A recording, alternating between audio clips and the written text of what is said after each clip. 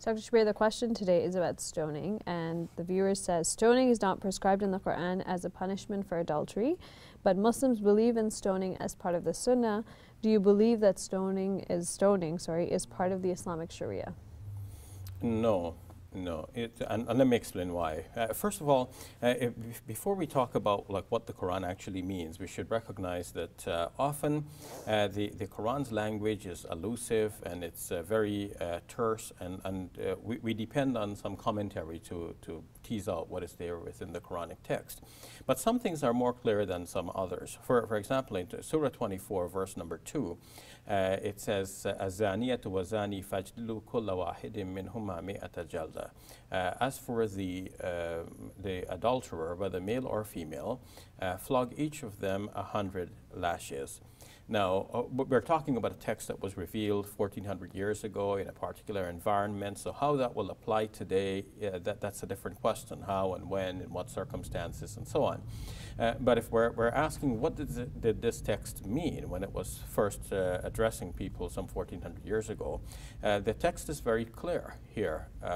As for the adulterer, male or female, flog them both 100 lashes. It says nothing about stoning. What Muslim commentators did, however, was they said that, well, there is a hadith that speaks about stoning. And now we must amalgamate the two. We must interpret one in the light of the other. And what they did then was to say, well, the hadith that speak about stoning, the hadiths that speak about stoning are speaking about a higher level of penalty, and that must be obviously pertaining to a higher level of sin. And so then they distinguish between the adulterer who is not yet married, hence a fornicator, and the married adulterer. And they said that when that verse of the Quran spoke about the adulterer, male and female, it was speaking about the unmarried adulterer, hence the fornicator or fornicatress, and giving them a lighter penalty, which is lashes, instead of stoning. But the hadith, they said, is about stoning the married adulterer. More than this, they said that there was a verse of the Quran once revealed to the Prophet Muhammad, peace be upon him, whose recitation has been abrogated, which means that it's no longer to be in our Quranic text, no longer to be recited as part of the Quran, but the legislation from it still remains. So that the legislation is not necessarily coming from the hadith, the legislation is coming from a Quranic verse, albeit a verse that was once revealed to the Prophet, peace be upon him, but not collected in the Quran and no longer to be recited as part of the Quran. In other words, if one stands up to offer his prayers and he's reading a part of the Quran, it cannot be this. It's no longer to be recited. So, what do we make of these claims? John Burton, who has studied this extensively, thinks that Muslims had to reconcile certain aspects of their, what are called usul al-fiqh, the principles of their jurisprudence. How do we derive rules, and where do we get the rules from? So naturally, Muslims would think we have to get the rule from the Quran. And some started to say, well, you can get the rule also from the hadith, to the extent that they said, well, a hadith can abrogate the Quran, which means that the Quran could say one thing, and that seems to be like a clear rule, and then later on, the Prophet Muhammad, peace be upon him, could say something different, contradicting what was already said there, but it's not meant to be a contradiction, it's meant to be an abrogation. The Prophet, peace be upon him, is giving a new rule, abrogating the previous one. So then that means that the Quranic ruling would no longer apply in that kind of a situation? This is what they said, yes. And but some others protested that you cannot have the Sunnah abrogating the Quran. You cannot have a hadith abrogating the Quran, the Prophet's words abrogating the words of God. No, you must have a word of God abrogating the word of God. So there must be some Quranic verse which actually does the abrogating of another Quranic verse. And according to Burton, this is how Muslims invented the idea that there has been this other verse which was once revealed but not collected in the Quran. So it is from that other verse that we will get the ruling that the married adulterer and adulteress have to be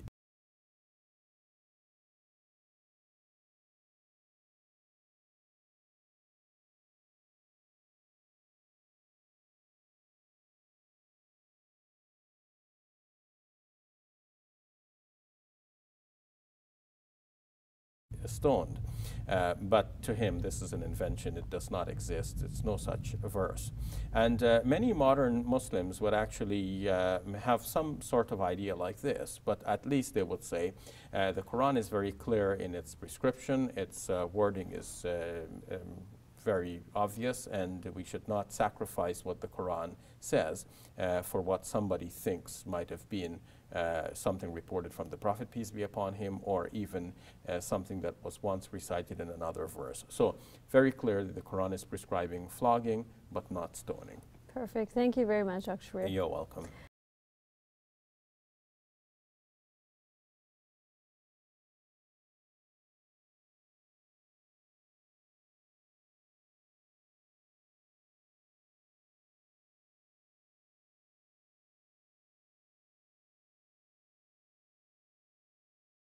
هذا خطر عظيم، ولا سيما في هذا الوقت، إنه قل العلماء، قل الفقهاء، وكثر القراء، كثر القراء وقل الفقهاء. وفي قوله صلى الله عليه وسلم: إن الله لا يقبض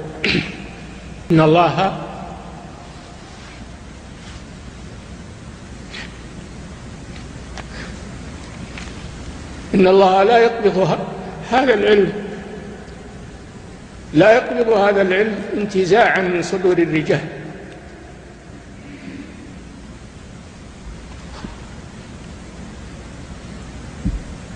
وإنما يقبض العلم بموت الأبهام، وإنما يقبض العلم بموت العلماء، حتى إذا لم يبق عالم اتخذ الناس رؤوسا جهالا فأفتوا بغير علم فضلوا وأضلوا، ولا حول ولا قوة إلا بالله. نخشى أن يكون بدأ هذا في وقتنا، فعلينا أن نأخذ الحذر والخوف والاحتياط.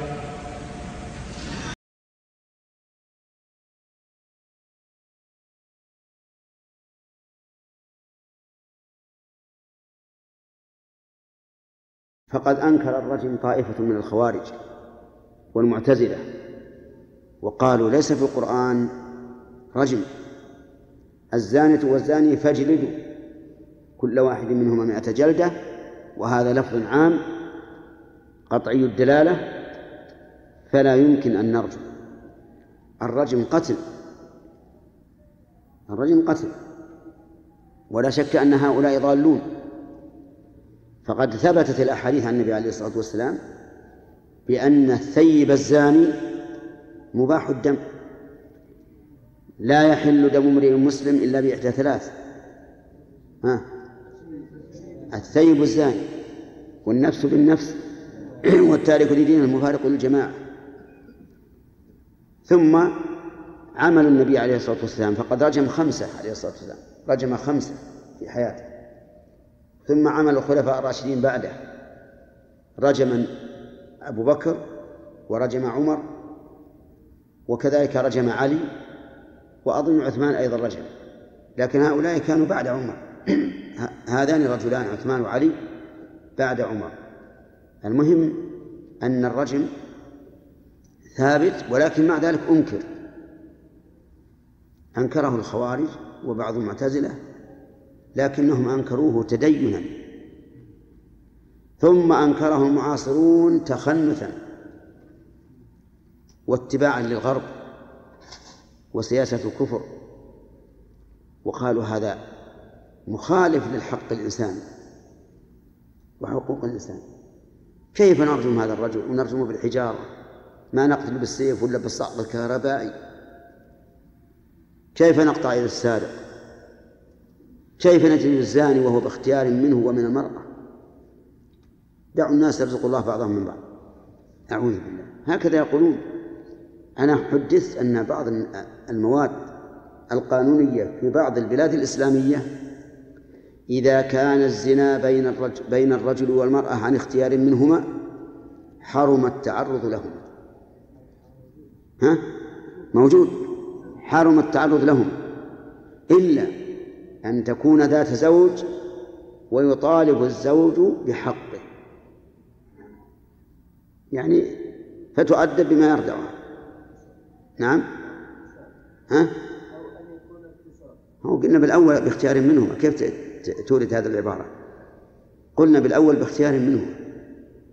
فالحاصل أن الناس يعني بعض الولاة الآن ليتهم أنكروا الرجم تدينا، أنكروا الحد رأسا تخنثا للغرب واتباعا لهم، وصاروا يلهثون وراء الغرب، والغرب قد خلفوهم وراء ظهورهم. هل هؤلاء الذين أنكروا مثل هذه الشرائع هل تقدموا كما تقدم الغرب تقدما ماديا؟ أبدا، تخلفوا وصاروا عبيدا للغرب، عبيدا للغرب في أفكارهم، في سياستهم، في جميع أحوالهم. والعجب الذي لا ينقضي أن الغرب إذا لفظ الأمر وتقيأه جاء هؤلاء يأكلون قيئة في أشياء تخلص الغرب منها ومن أوضارها وتركوها، فجاء هؤلاء فتلقوها وتلقفوها وتركوا كتاب الله وراء ظهورهم، نسأل الله السلامة.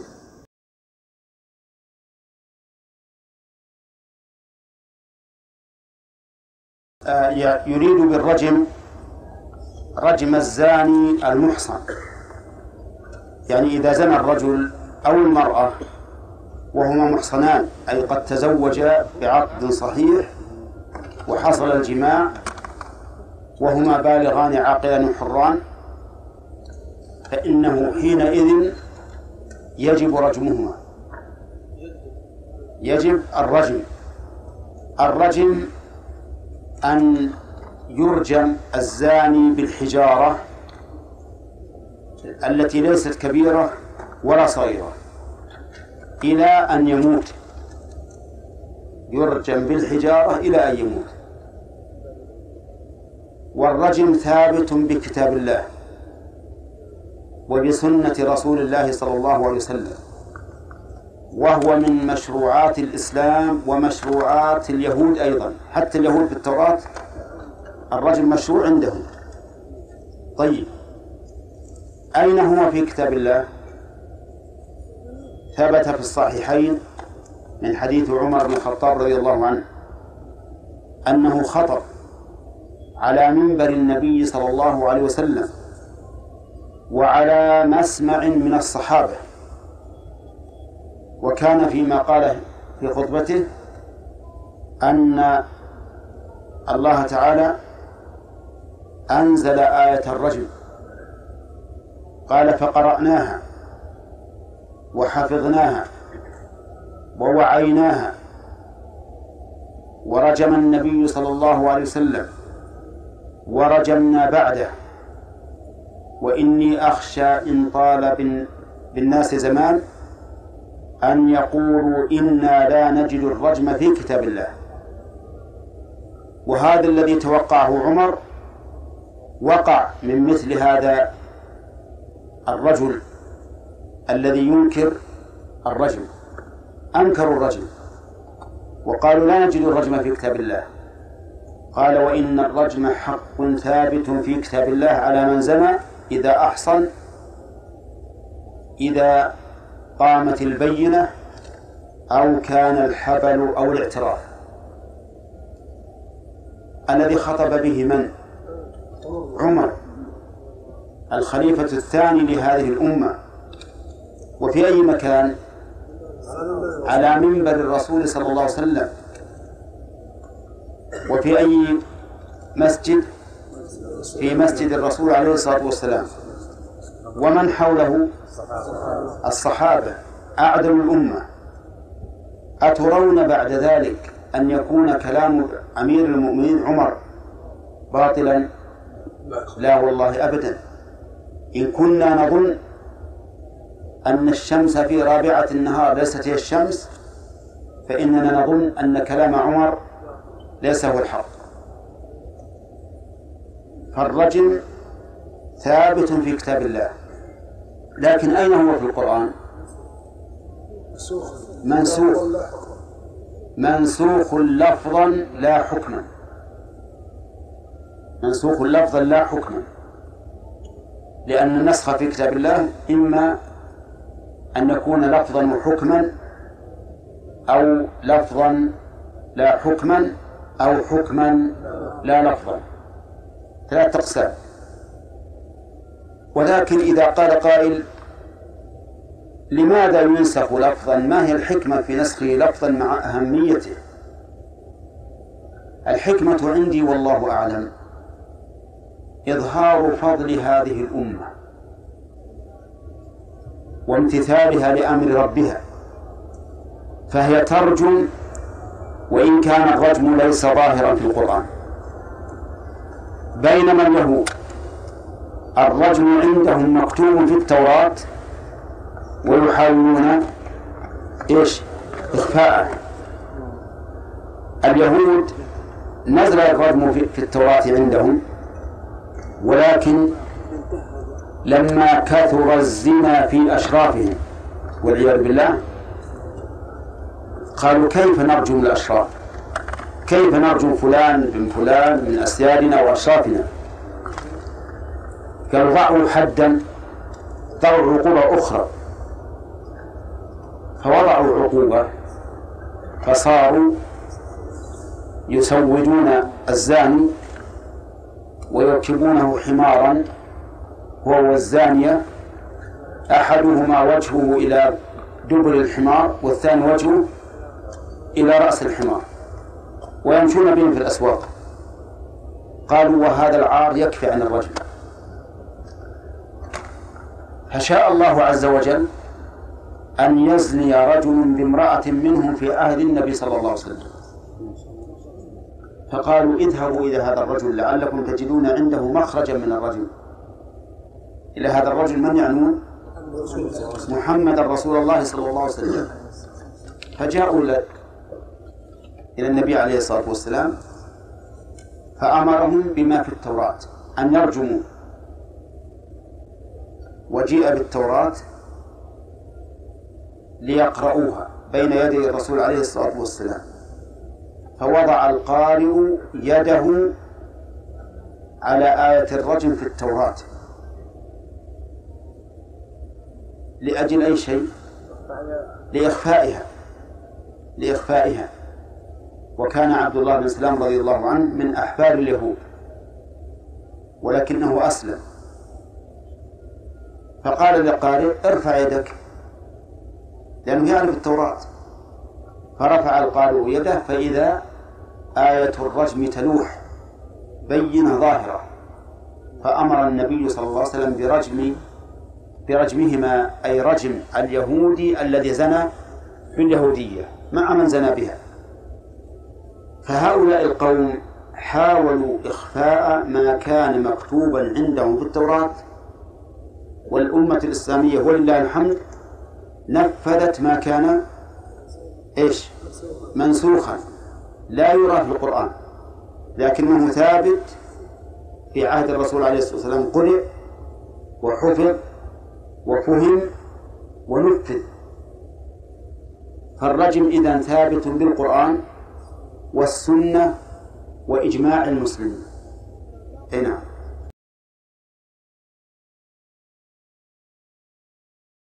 فضيلة الشيخ وفقكم الله، هذا سائل يقول هناك من ينكر حد الرجم على الزاني. من ينكر حد الرجم على الزاني مرتد عن دين الإسلام، لأنه متواتر في السنة وجاء في القرآن أيضا: والشيخ والشيخة إذا زنيا فارجموهما البتة نكالا من الله الله عزيز حكيم. نسخت تلاوة هذه الآية وبقي حكمها. نعم.